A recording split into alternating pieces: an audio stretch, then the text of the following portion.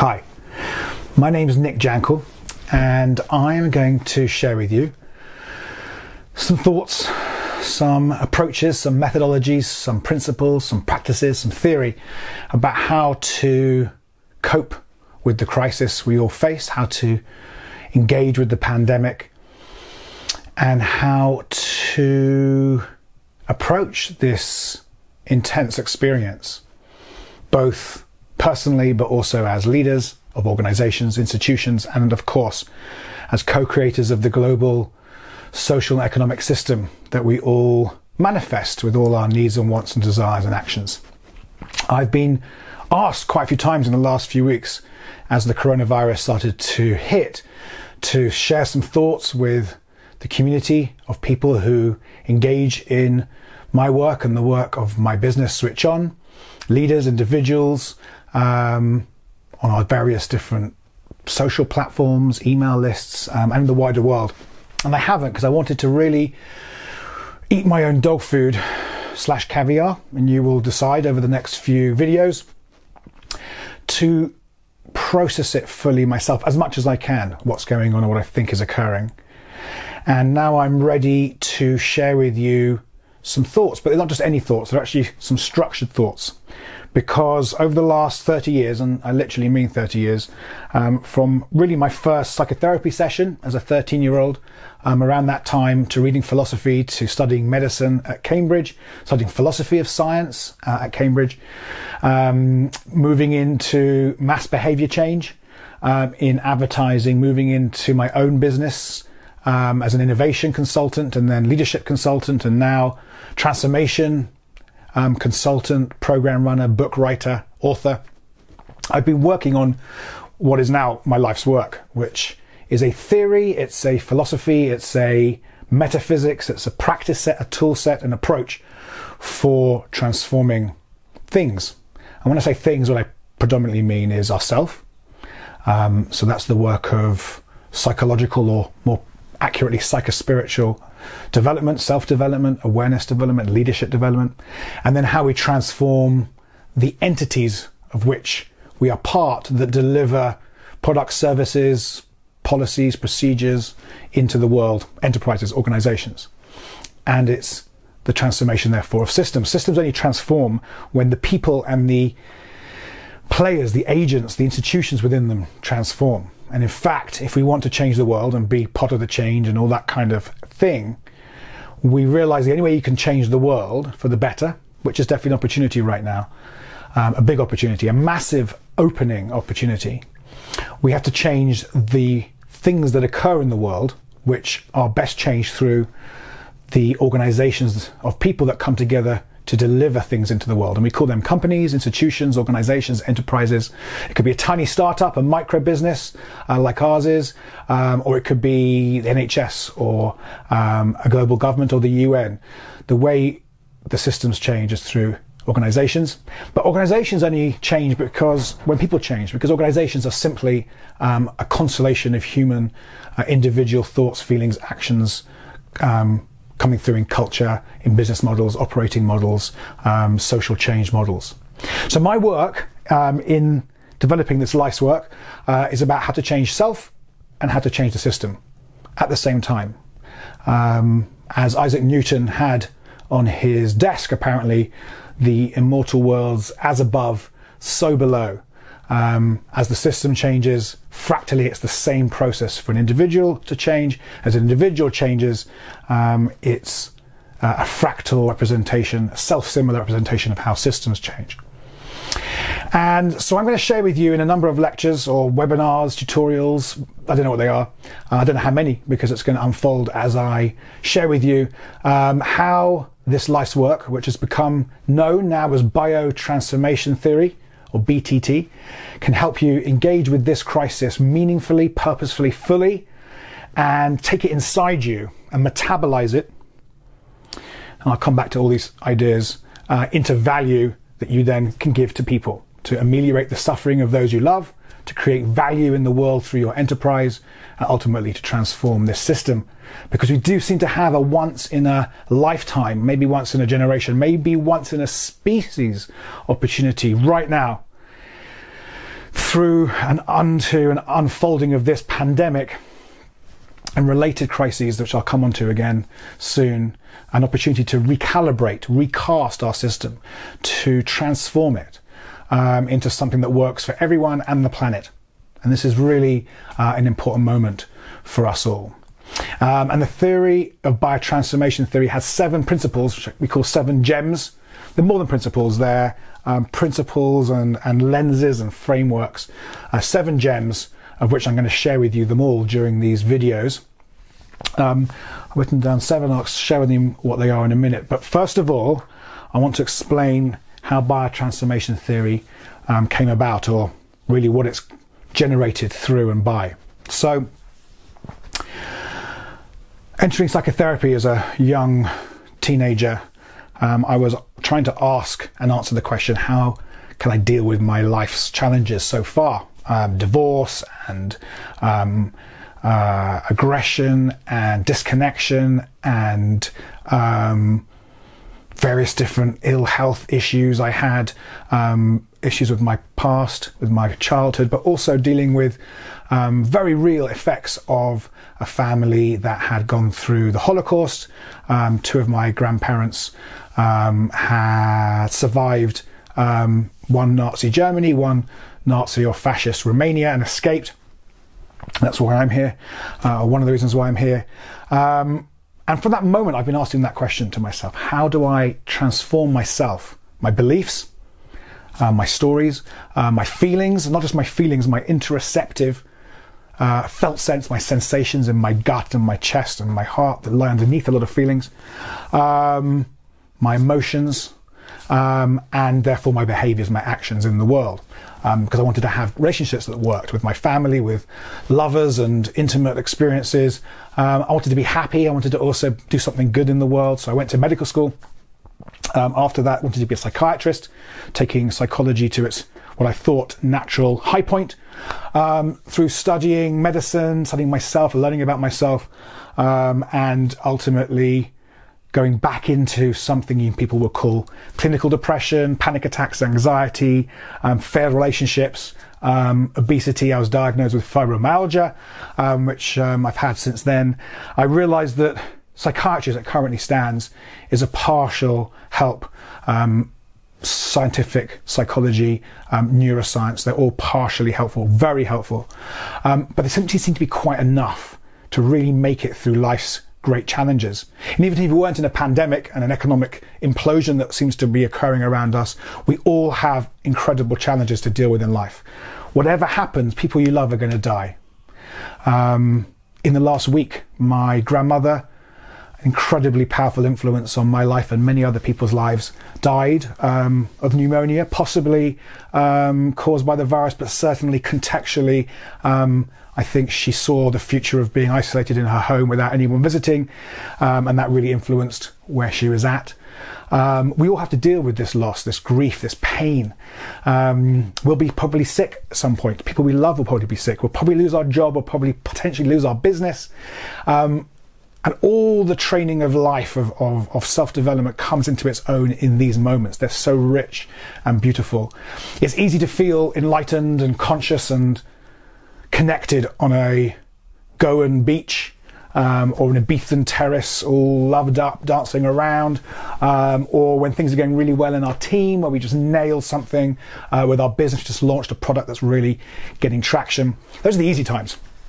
What all the practice of life, the practices that we call transformation practices or reconnection practices, are there so that we can be transformational, transformative, adaptive, creative, powerful, purposeful, conscious of value in these moments.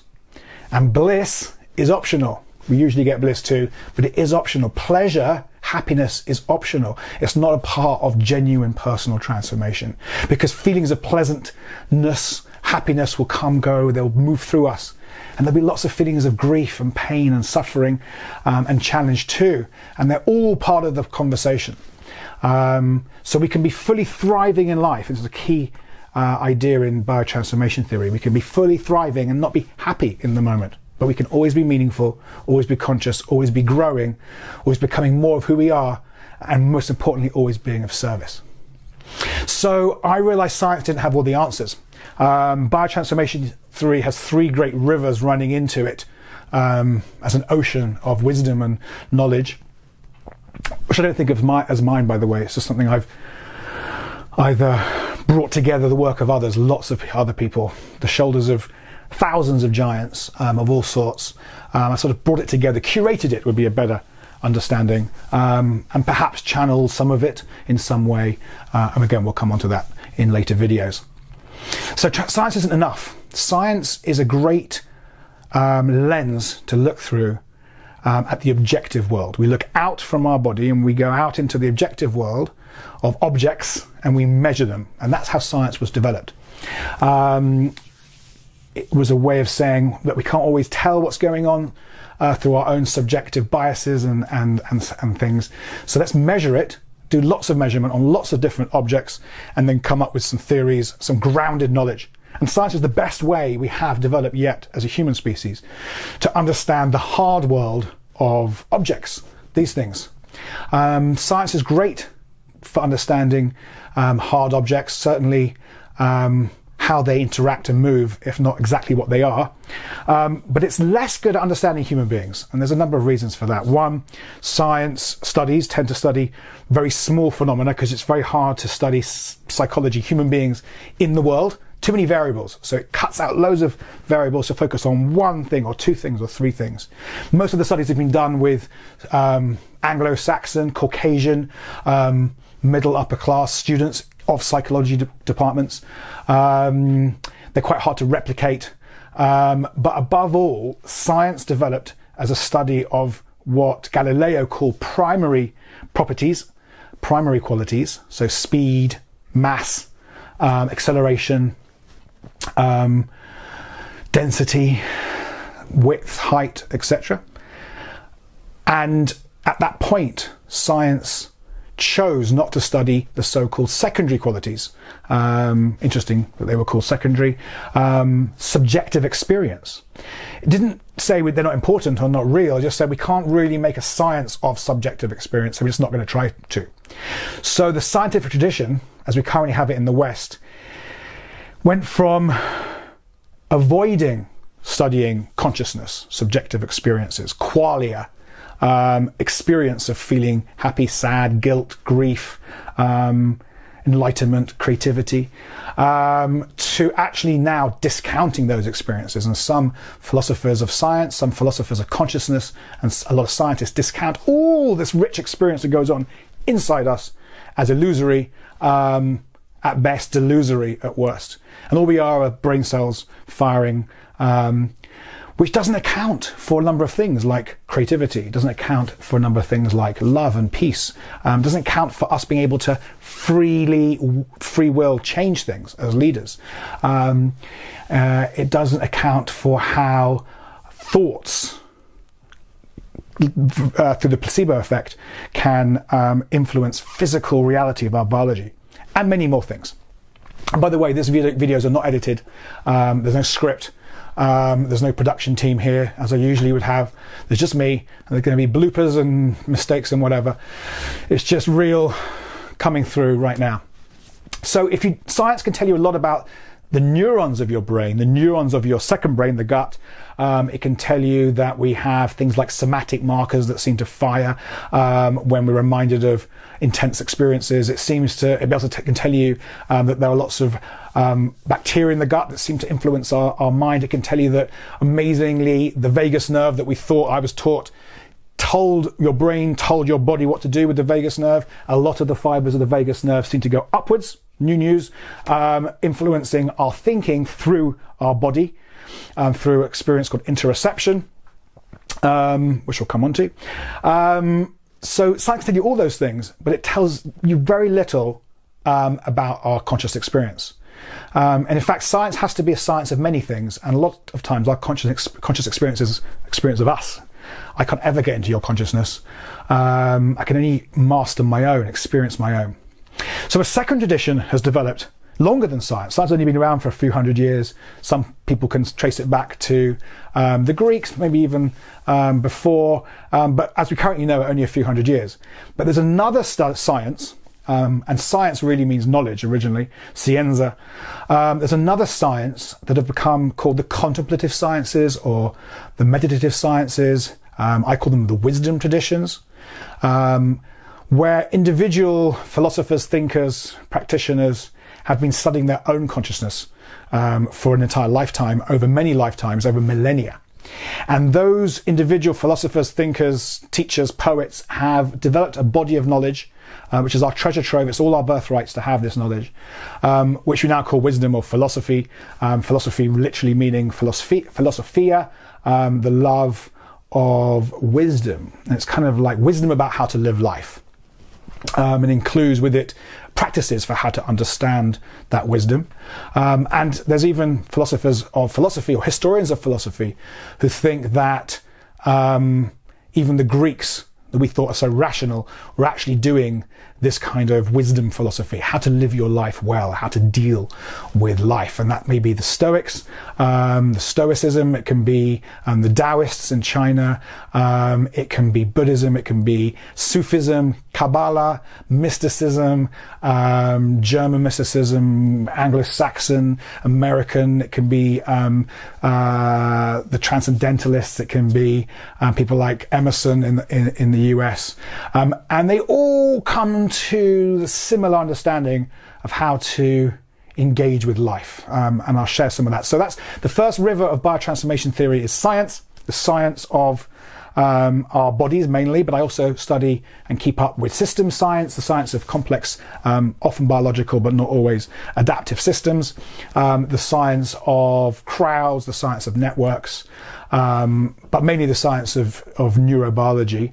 And I still read the primary papers every month. I read 20 or 30 of the ones I think are most interesting. Second river of the knowledge of biotransformation theory is the wisdom traditions, deep readings of Advaita Vedanta, Sufism, Buddhism, etc. Not just the theories, but then putting them into practice in my own experience, generating my own wisdom through their lenses.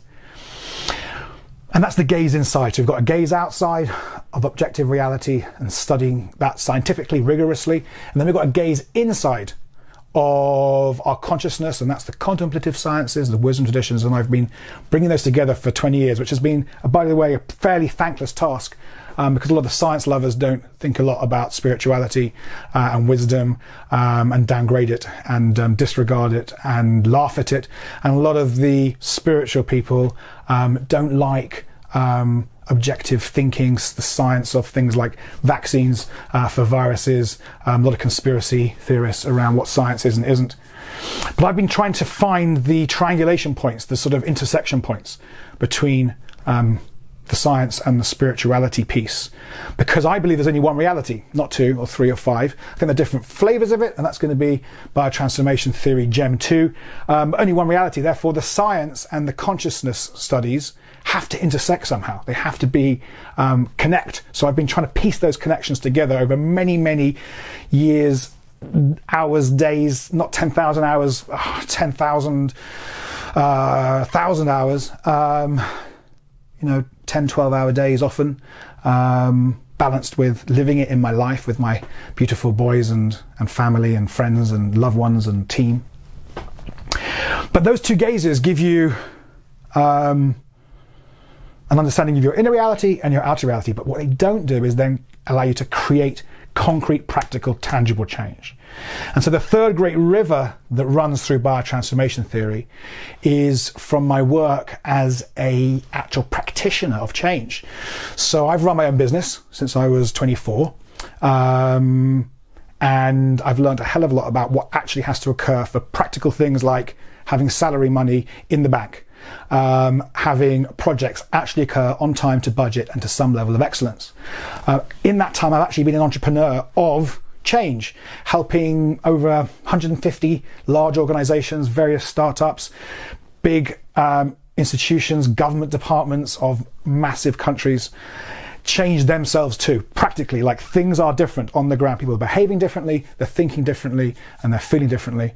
And including that, the science or the practice of mass behavior change, which I learned through doing advertising for companies like PlayStation, where we consciously chose to shift the mindsets and behaviors around something like video gaming, going from people thinking it was a small pastime for teenage boys to being now a dominant culture of the world, in which actually makes more money than Hollywood, and where something like 45% of all gamers are now women.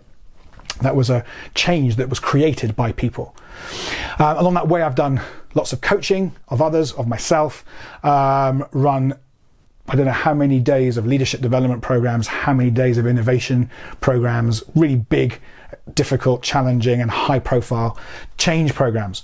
And so I've wrapped all that thinking around personal change, psychotherapy, coaching, CBT, all that kind of stuff, with changing teams, organizations, with changing systems. I've worked on various different systems transformation programs with nonprofits like Oxfam and WWF. And people like that. And that's the third great river in biotransformation theory. So a question you might be asking is, why share this now? Why this video series now? There's a very personal set of reasons. One of the reasons BTT is called BTT, obviously it's transformation theory, but it's biotransformation theory. It's rooted in biology. And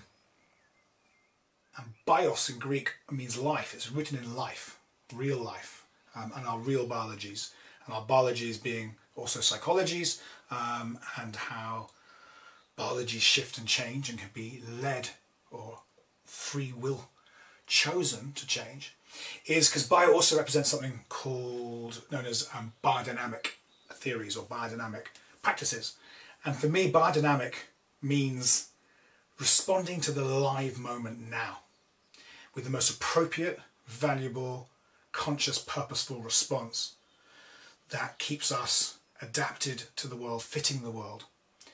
You can tell there's some evolutionary theory running through this BTT. And right now we're in this inflection point. And there's some very personal things going on for me too. So I mentioned my grandmother.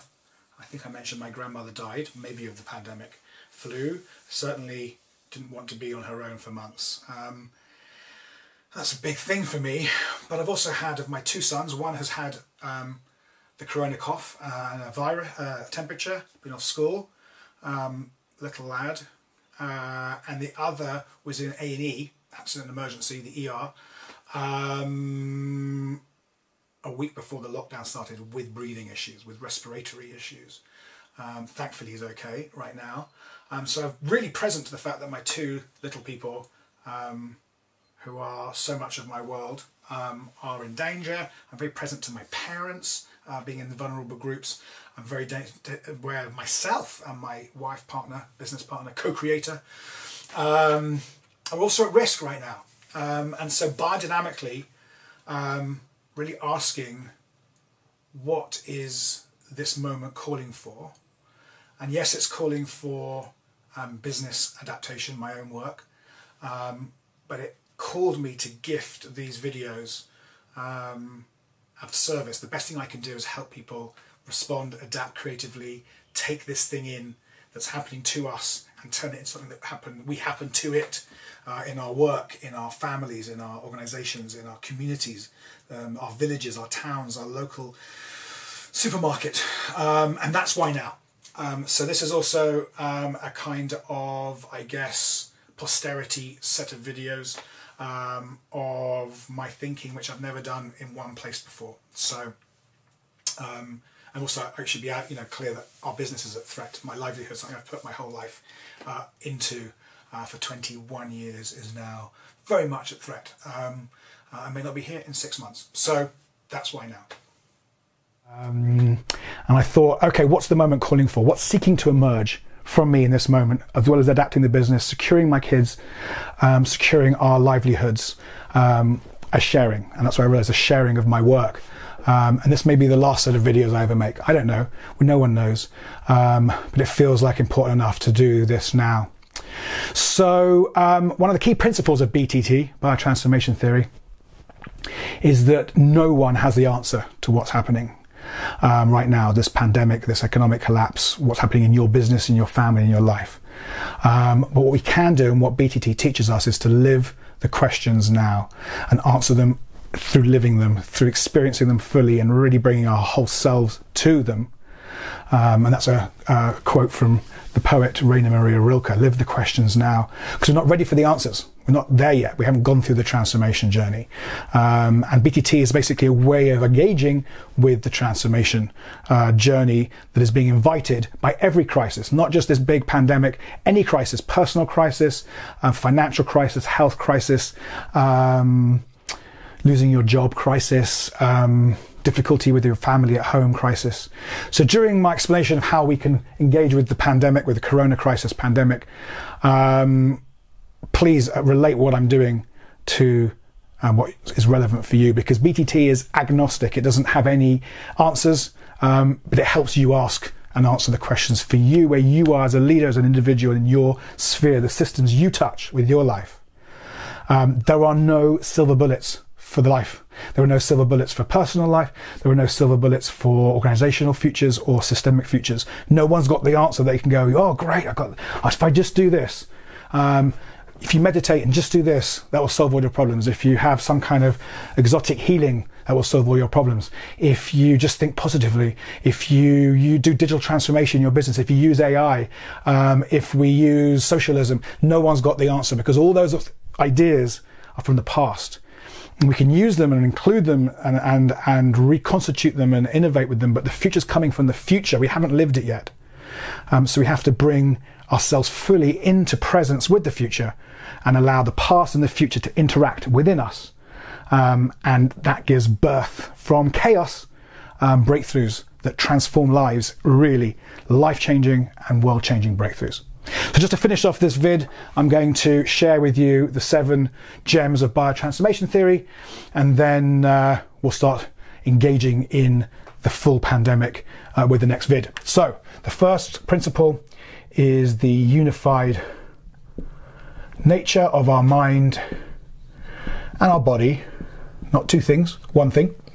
And deeper into this principle is the unified nature of our mind and our body with the universe, nature, life itself, a principle that many will know as non-duality. Things are not two, they are some way one, and I'll go further into all these in the future videos. The second principle is the 2 modes of consciousness, of being that we all have access to. And I'm going to share with you some really interesting stuff from the latest neuroscience of creativity, of imagination, really latest stuff, and how it touches fully into some of the great wisdom traditions around these 2 modes of consciousness that we get access to at any point. The third is the principle of the third way. And this basically says, yes, there are 2 modes, there are 2 polarities, 2 extremes, love and hate, purpose and profit. But the third way says that we can bring through ourselves as wise people, as wise and transformational people, as leaders, we can bring 2 polarities together and live them in a creative harmony, what we call a palintonic harmony of 2 things, where it's not either or, it's both and. And this is not some kind of vanilla beige central position that compromises. You're actually going to a higher common factor between these 2 polarities in your third way, and we'll come back to that lots. The fourth principle are the 4 H's, or the 4 elements of every human experience. Every organizational moment has 4 H's involved, and by splitting a complex reality into 4 pieces, we can get to change it better. And those 4 H's, just for you for now, are our hands, which represent our behaviors, our actions, what you could see if you video someone, your head, your beliefs, stories, narratives, assumptions. The third H is your heart, your emotional states, your feelings, and getting more granular and a deeper range of emotions. And the fourth H is from a Zen term for our gut, for our sensational feelings, right from our pelvic floor, usually right up to our throat, sometimes our head and our lower down too, which we call the hara. And every organization always has 4 H's working. Every human being always has 4 H's working. The fifth principle are the 5 stages of human adult development. And I've been building on the work of many great thinkers like Piaget, and at Harvard, Robert Keegan, and others, and adding and nuancing 5 stages of conscious development that we can go on to become more transformational. The 6th gem is the 6 spirals of engagement that every problem or challenge invites us to do, starting right from ourselves, right, moving out to systems. We spiral through these 6 steps or spirals. And the 7th gem is the 7 steps of the transformation curve. Apologize for my writing on boards. I was a teacher once in Africa using chalk, and I never really cracked how to make it look beautiful. And I'm going to leave you with this last bit more on this last gem, because every problem, every opportunity, every challenge, every crisis, every issue, every pain moment is a choice point between 2 paths, a bifurcation point. And I'm going to draw what I call the transformation curve here, and we're going to go deep into what this is and how it works and learning loads from it. So here we realize something isn't working, isn't good, there's pain, suffering, challenge, and ideally we choose consciously to go on a transformation curve journey, which looks something like this, and I'll explain more and more about it in future videos. Or we try and deny, decline, disassociate, deny, repress, pretend it's not there, be right about it, whether it's be right from a spiritual platitude way, it's all good, or whether it's actually it's not really a problem because we're okay, we're just going to carry on doing what we did and try and get back to where we were. And I call that the breakdown decline, and it looks better at the beginning because you're sort of carrying on a little bit as the way things are, but soon declines pretty quickly. Lack of fit with the world, lack of match with the world, and we get a decline, we fade, we get symptoms of failure coming up, we underperform, we suffer, we go into ever decreasing circles, and eventually we have a big old fail down there somewhere, which could be our suicide, it could be the implosion of our business or our marriage. And between the two we have this transformation differential, which is the difference in outcome, concrete outcome, from us deciding whether to engage fully in transformation that's being invited by the moment, or deny, repress, pretend, disassociate, panic, and just try to not engage in transformation. So I think that's all from me for this first video. I hope it's been of value. Already covered a lot of ground. I will go through all this again and much deeper and nuance all these different thoughts and ideas. But I wanted to set the scene for the future videos in this series, and give you a sense of whether it's worth, frankly, watching the rest. So the next video will be about how to take stock in a crisis, how to deal with shock, what the appropriate response is to something this big, and some practices and some mindsets we can use to start this transformation curve, but not too quickly. We don't want to start busy adapting when we're in shock, when we're grieving, when we're dealing with difficult emotions. And we'll come on to that in the next video. So hopefully see you in a moment.